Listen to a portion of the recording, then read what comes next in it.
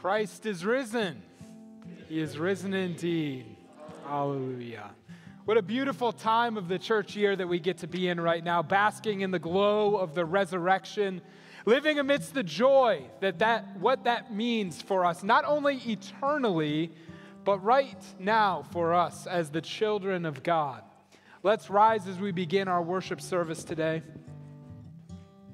We begin our worship in the name of the Father, and of the Son, and of the Holy Spirit, ever one God, world without end. Amen. Hallelujah. Christ is risen. He is risen indeed. Hallelujah. Christ was delivered over to death for our sins and was raised to life for our justification. If we were God's enemies, we were reconciled to him through the death of his Son. How much more, having been reconciled, shall we be saved through his life? If Christ has not been raised, your faith is futile, and you are still in your sins. Jesus said, because I live, you also will live. Hallelujah. Christ is risen. He is risen indeed. Hallelujah.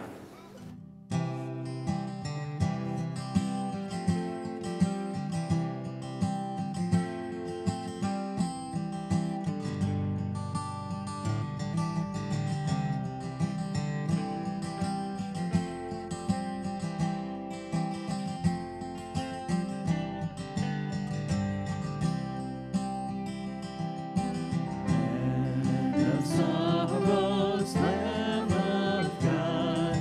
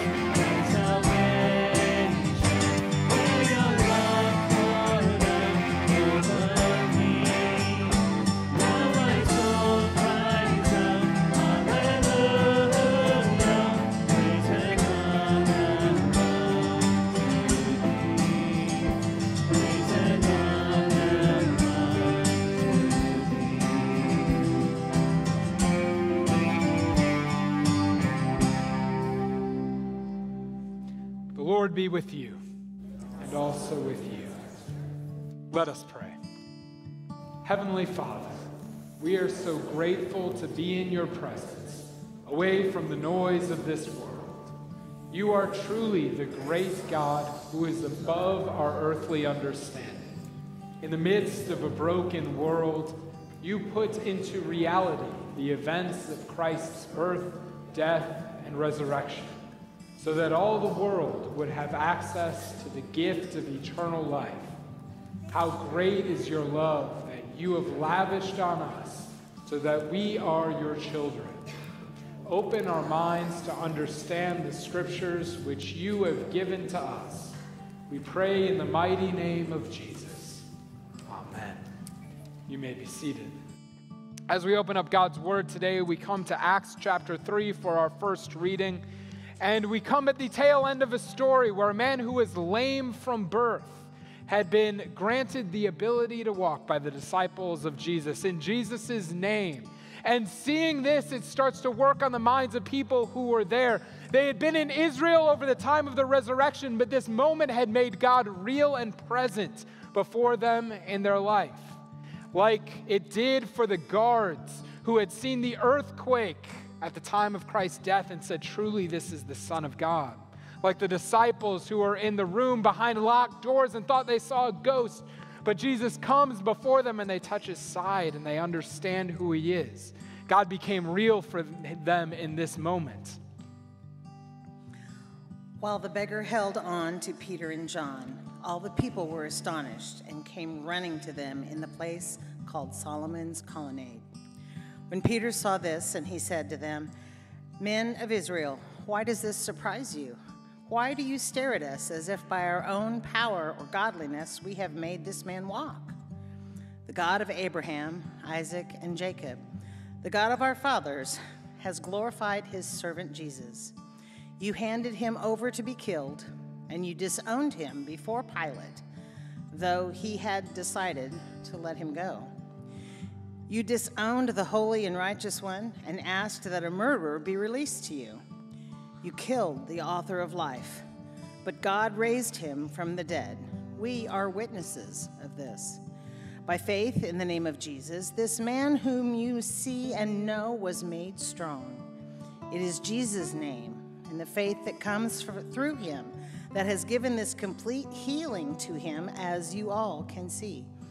Now, brothers, I know that you acted in ignorance, as did your leaders.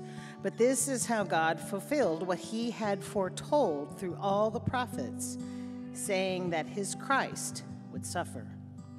Repent, then, and turn to God so that your sins may be wiped out, that times of refreshing may come from the Lord, and that he may send the Christ who has been appointed for you, even Jesus. He must remain in heaven until the time comes for God to restore everything as he promised long ago through his holy prophets. Our second reading for us today from the book of 1 John speaks to life as we have it right now. We are in the now, but not yet. Already at this moment, you are called children of God and have eternal life opened and given to you. But we are not yet like Jesus, free from sin, glorious and lifted up in the glory of our eternal Father. This is what we are told in 1 John. How great is the love the Father has lavished on us, that we should be called children of God. And that is what we are. The reason the world does not know us is that it did not know him. Dear friends, now we are children of God, and what we will be has not yet been made known. But we know that when he appears, we shall be like him, for we shall see him as he is. Everyone who has this hope in him purifies himself just as he is pure. Everyone who sins breaks the law. In fact, sin is lawlessness. But you know that he appeared so that he might take away our sins, and in him is no sin. No one who lives in him keeps on sinning. No one who continues to sin has either seen him or known him. Dear children, do not let anyone lead you astray. He who does what is right is righteous, just as he is righteous. Please rise out of reverence for our holy gospel. Our gospel today comes from the Gospel of Luke, the 24th chapter. We've seen the power of God in the lame man who is given to walk. Now Jesus comes before his disciples and speaks to them a message that is surpassing their own understanding. He says, "Peace be with you." It is not like their childlike faith that they currently possess. They are children of God, but they don't understand what that means. And so Jesus gives them the power of faith, gives them the wisdom and understanding of who he is and what he has done. While they were still talking about this, Jesus himself stood among them and said to them, "Peace be with you." They were startled and frightened, thinking they saw a ghost. He said to them, "Why are you troubled, and why do doubts rise in your minds? Look at my hands and my feet. It is I myself. Touch me and see. A ghost does not have flesh and bones, as you see I have." When he had said this, he showed them his hands and feet. And while they still did not believe it because of joy and amazement, he asked them, "Do you have anything to eat?" They gave him a piece of broiled fish, and he took it and ate it in their presence. He said to them, "This is what I told you while I was still with you. Everything must be fulfilled that is written about me in the law of Moses, the prophets, and the Psalms." Then he opened their minds so they could understand the scriptures. He told them, "This is what is written. The Christ will suffer and rise from the dead on the third day. And repentance and forgiveness of sins will be preached in his name to all nations, beginning at Jerusalem. You are witnesses of these things. I am going to send you what my Father has promised, but stay in the city until you have been clothed with power from on high." Join together in confessing our sins before God and one another. We come before you, O Father, acknowledging who you are and who we are. How great is your love for us. Forgive us when we do not live as your children and try to live by our own power. You offer us peace, but we are troubled, and let doubts get in the way of our faith. Forgive our ignorance and help us to turn to you in all circumstances. As Jesus opened the minds of the first disciples to understand the scriptures, so open our minds that we may know your will for us. Send us the power of the Holy Spirit that we may be able to witness to your resurrection. In a world which seems so preoccupied with death, may we show where real life can be found.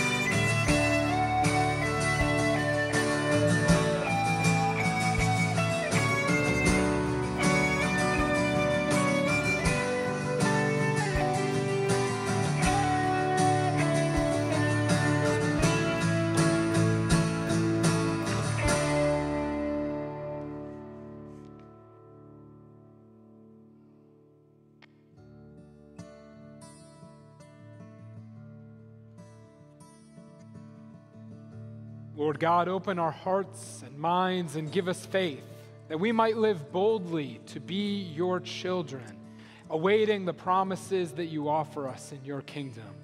Our sins are forgiven in the name of the Father, and of the Son, and of the Holy Spirit. Amen. You may be seated.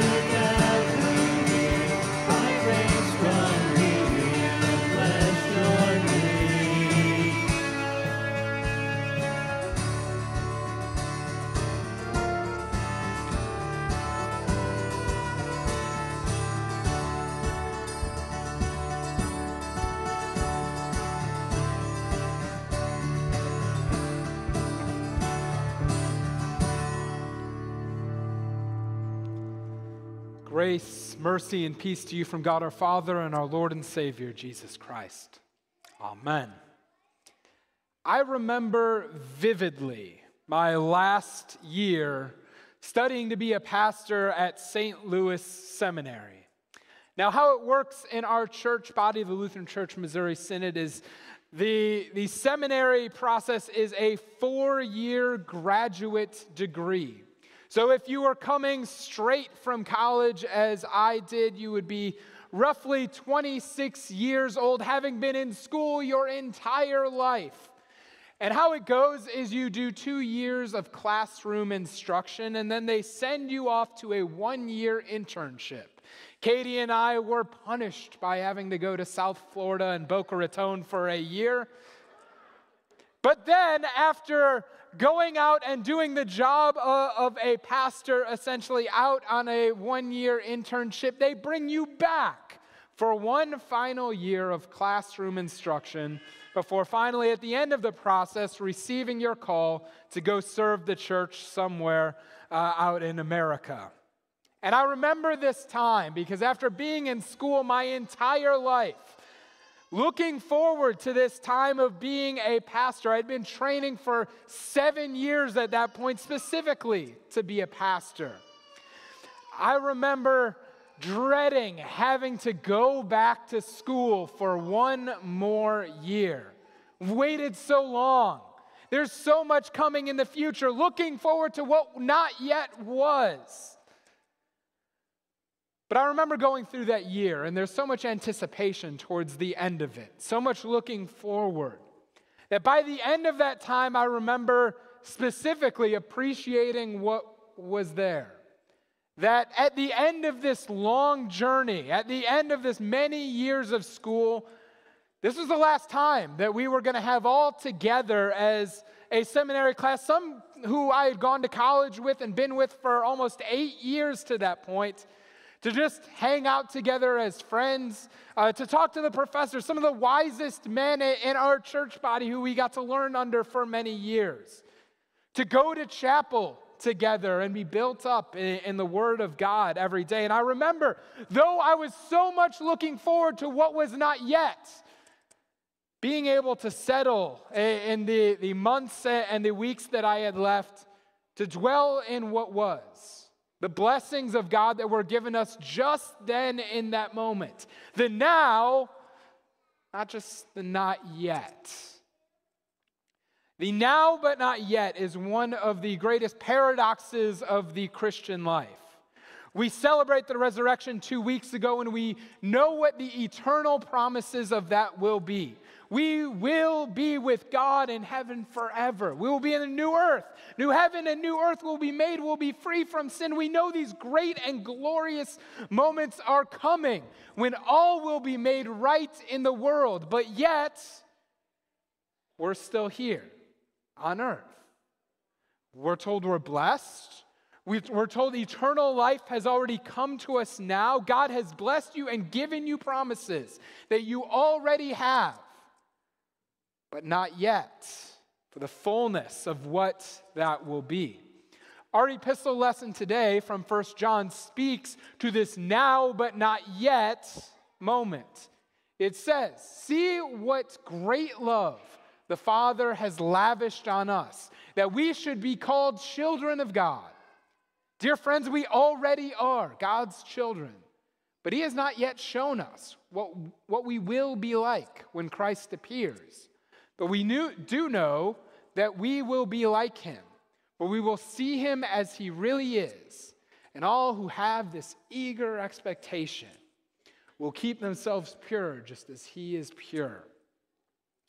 1 John says we already are God's children right now. That is living in the now. God has blessed us as His children, but we will be like Jesus, not yet.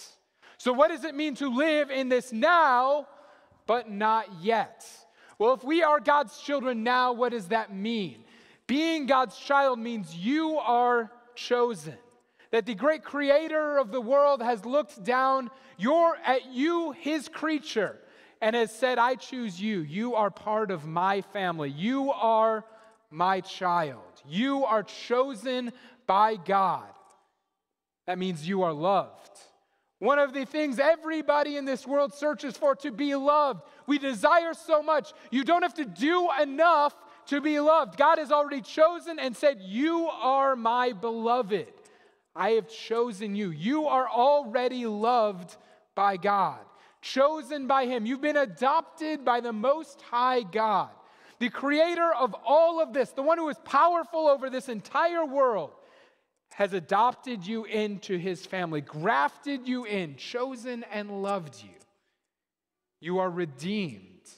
That means that whatever your life has looked like before, whatever guilt or shame you might have, he has redeemed it. He has taken it to the cross with him, and in his death you have died to death, that just as he is risen from the grave, you might rise anew as his holy family. That sin has been redeemed. That sin has been forgiven. You have the ideal parent. We say God is our holy Father. You are his child. And this is the ideal parent. In this life, we experience a great magnitude of different parenting, whether your parents are great or they're awful, whether you see all of their flaws or only some of them. God, our heavenly Father, is the perfect parent. He is perfectly gracious and generous with you. He is perfectly wise in giving you what it is that you need. He is perfect in his discipline of you, not out of frustration or out of spite, but for your good and the good of all who are his. He is the ideal, the perfect parent who has adopted you into his family, called you, chosen you. These are the gifts of God that are already yours right now. You are a child of God. But there's another side to this. We are a child of God, and we are very much children. What does it mean to be children? Well, we have our own children, and we know a little bit of what that experience is like. As children, we are not fully mature as we will be. We lack knowledge and ability. We lack perspective. Sometimes we don't know that. After all, a child doesn't know why they can and can't do some things. It just so happens in their life. We lack the ability or the knowledge to know truly what is going on in our life, or the perspective to see what God is doing, how our good Heavenly Father is acting upon us in our life. Sometimes we lack the knowledge and ability or even the trust to know how our Heavenly Father is acting. And because of that, we often fight like children. I learned in a psychology class that we develop how we process conflict by the time we are 5 years old.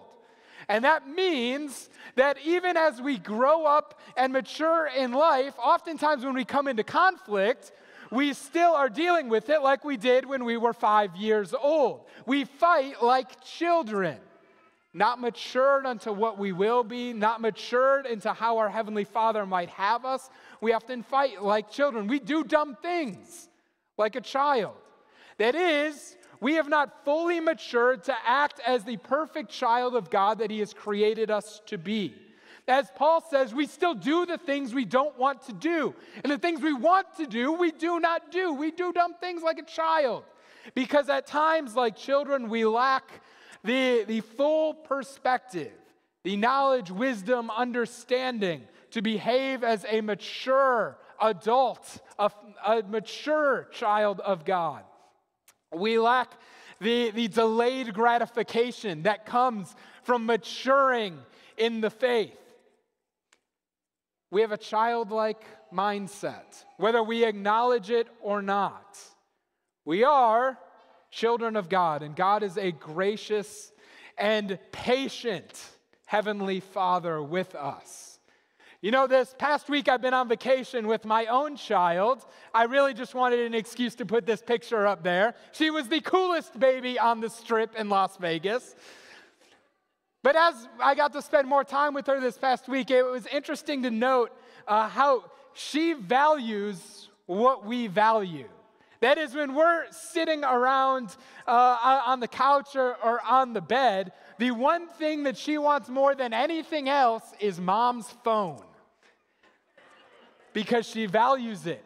She sees that mom values this phone, that mom thinks this is important, that she looks to and does things on it, and so she will reach for it, she will grab for it, she will suicide dive over anything to get to it, because mom values the phone. If we're on the couch and watching something on the TV, she values the remote because her parents value that.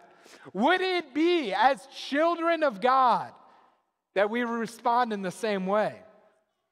That seeing what our Heavenly Father values, that we would value in the same way God's other children, God's own family, His Word and the gifts that He gives to us. That we would value what our Heavenly Father values, and like our own children, reach out, grab for it, suicide dive for it, to value what our Heavenly Father values. We are children of God. This is who we are right now, at this very minute. But you will be like Christ. What does that mean? It says you will be like Christ. This is not yet. You will be eternal as Christ is eternal, not just in this life, but in the next. You will be lifted up with Christ. There's a beautiful scene in Revelation of not just Christ at the right hand of his God, but all of believers gathering together with God in the throne room of heaven. You will receive the glory of God when you are like Christ. Not yet. You will be in the presence of God. The final promise is not that we will be out on a beach relaxing somewhere or out at an eternal golf course, but that we will be in the presence of God forever. And this is a good and glorious thing. You will be in the presence of God unto eternity, free from sin and all of its effects. That means free from pain, free from death, free from sorrow or any tears. These are all the gifts of God that we know are true. As surely as Christ is risen from the grave, we will have these things. It is the promise throughout Scripture. We had 2 funerals here yesterday, and we proclaimed this, that Christ will raise up all who are in Him, and that He will take your body that is mortal, that is fleshly, and it will be like His glorified body. You will be this. This is the not yet. This is the off in the distance. This is the great hope that death will be defeated, our King is alive. There will be no more sorrow, no more tears, no any effects of sin on us in our life. This is what we have to look forward to. So as God's people now, we see what lies ahead, yet we live in the now. We live where our feet are. Be where God has placed you. I think back to that moment where I was at the seminary, very clear-eyed on what was ahead in the future for me. And it was good. It was better. I was not meant to be at the seminary for my whole life. God help me if that was the case and I had to be in school unto eternity. What was coming was better. And I should look forward to it. I should have clear eyes for what that is. And just like us as God's people, we are clear-eyed knowing what is ahead of us, the great glory of God that is coming to all who are in Christ. That is for you, but not yet. Now we live in the great promises of God that are already yours. You are a child of God, loved, chosen, redeemed. And so enjoy that childhood, knowing exactly who we are. We might not always get things right. We might not always have the proper perspective. We pray for faith. We pray for trust. We pray for wisdom and understanding from God, that He would teach us and be patient with us like a good father. But we live in the now, enjoying the relationships we have together in this interim, in this time, this now but not yet. But we're clear-eyed knowing what is coming, the great promises of God that are for us. We live in the now but knowing exactly what is to come. Now, in this peace which passes our understanding, we keep our hearts and our minds in this one true faith from now into life everlasting. Amen. Let's rise as we confess this faith together in the words of the Apostles' Creed.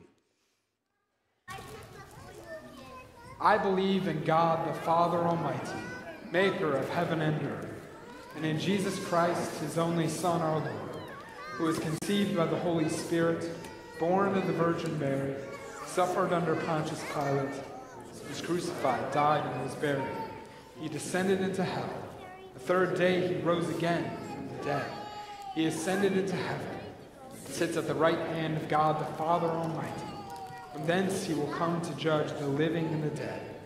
I believe in the Holy Spirit, the holy Christian church, the communion of saints, the forgiveness of sins, the resurrection of the body, and the life everlasting.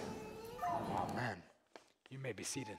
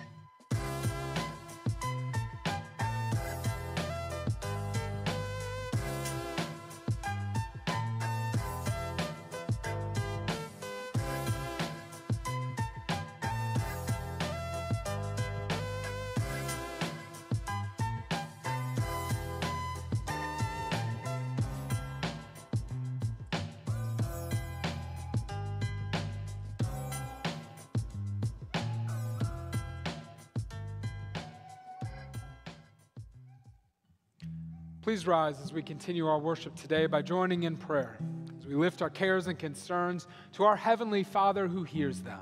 Let us pray. Lord God, in your presence we find fullness of joy, and by your right hand in Christ you win and deliver peace forevermore. In the midst of this world's sin and sorrows, give us peace in the knowledge of our salvation, confident in the hope of the resurrection of the dead. Lord, in your mercy. Heavenly Father, by your incarnation of your Son and the reconciliation of his cross, you have made us your children. You've gathered us into your holy church. Sustain the preaching of your word and its message of repentance for the forgiveness of sins in Jesus' name among us and all the nations of the world. Lord, in your mercy. Give peace, Lord, to our homes and enliven them by Christ's resurrected life. Let the forgiveness of sins reign among husbands and wives, parents and children, and assure those that live alone that they too are your children, upheld by your right hand. Lord, in your mercy. God of all comfort, you have compassion on those who are afflicted. Remember and have mercy on all those in need of our prayers, especially those near our risen Savior family today. We pray for those who continue to struggle with health issues, for Tammy Bibler, Nancy Kwan, Marvin Wolf, Don Steele, Daniel Farmer, Greg Muth, Aaron Duncan, Terry and Barb Weishman, Owen Ragsdale, Kathy Werfline, Bruce Trapp, and Kayleen Veach. We lift up especially the Alcia and Meltzer families who yesterday were remembering their lost loved ones. Give them the hope and comfort that can only come through your empty tomb. We lift up Jeanette Shepler, who's at home recovering from a fall today. Provide quick healing. We pray for all pastoral candidates at both St. Louis and Fort Wayne seminaries, as well as the district presidents and the churches who will receive them. And we especially lift up today the Hillman and Harmon families at the passing of our Lita's sister, Barbara. We give them hope, give them peace. Be with Pastor Tom as he preaches a message of grace and the hope of the empty tomb tomorrow as they remember their life, and on Tuesday at the internment. Strengthen them for the days ahead and give them the hope that can only come through you. Be with all those in need of your healing and in need of deliverance. Lord, in your mercy, into your hands, O Lord, we commend all for whom we pray, trusting in your mercy through your Son, Jesus Christ our Lord. Amen. We join together in our Lord's Prayer. Our Father, who art in heaven, hallowed be thy name. Thy kingdom come, thy will be done, on earth as it is in heaven. Give us this day our daily bread, and forgive us our trespasses, as we forgive those who trespass against us. Lead us not into temptation, but deliver us from evil. Thine is the kingdom, the power, and the glory, forever and ever. Amen. May the Lord bless you and keep you. May the Lord make his face shine on you and be gracious unto you. May the Lord look upon you with his favor and give you his peace. Amen.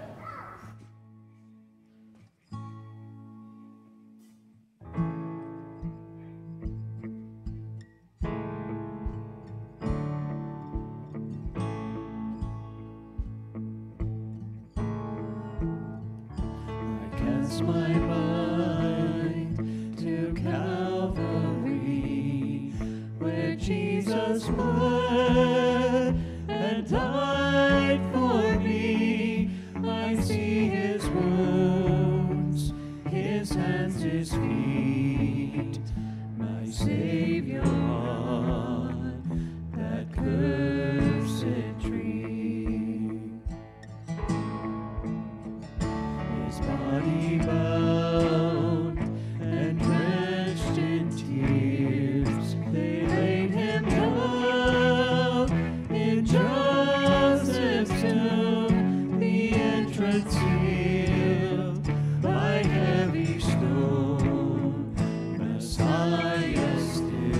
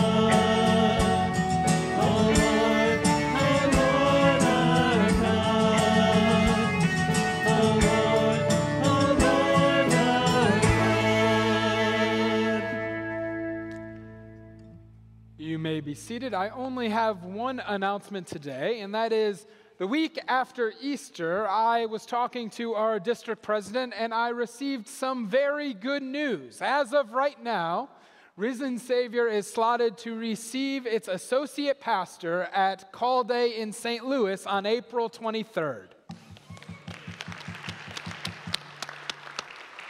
Now, one small word of caution, things can and do change all the way up to the final vote of the district presidents, which happens next week. But we are very confident in the placement that we have, and we are excited to learn of the pastor that we will receive. And we're going to celebrate here. We are going to have a watch party here at Risen Savior in the Worship Center that night, April 23rd. It is a week from this coming Tuesday. A week from this Tuesday at 7 p.m. There's a big service at the seminary in St. Louis, and they announce all of the calls, and we'll hear who will be coming here to Risen Savior on that night. That's, again, April 23rd at 7 p.m. We're very excited. This is very good news for us, so praise God, and thanks to everybody who had a hand in that process. But it has been wonderful worshiping with you today. Let's greet each other in the joy of the Lord.